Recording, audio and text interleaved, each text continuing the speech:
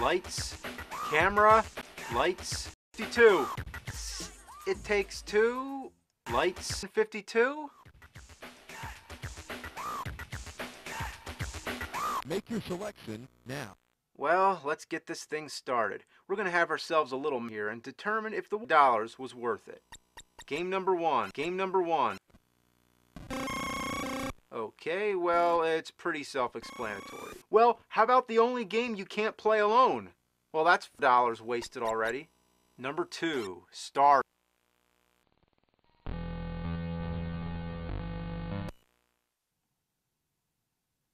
Who's dodge?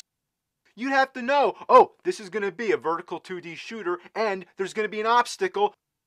That's one way to get you on your toes. Other than that, it's real easy. As long as you keep firing, none of the enemies come.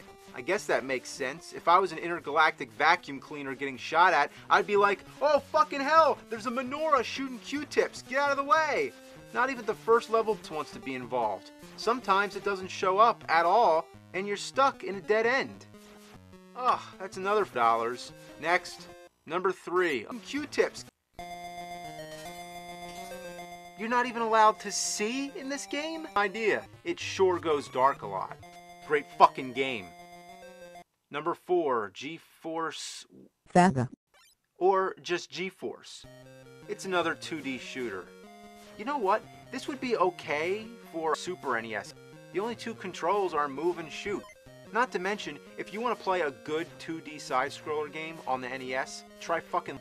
And what is this anyway? An inside-out dolphin shooting at roadkill toads? I don't know, I'm just using my imagination. That's all you have when you play this miserable pile of goat shit. Number five, ooze.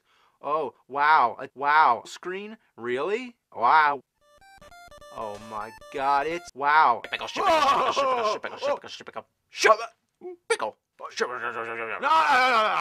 Wow. Oh, righty then, okay. Well, this is the first game that uses the A button for jumping. Any gamer who grew up with Super Mario Bros. Expects B to jump. You know what's really weird? Whenever you restart the menu, it always starts at ooze.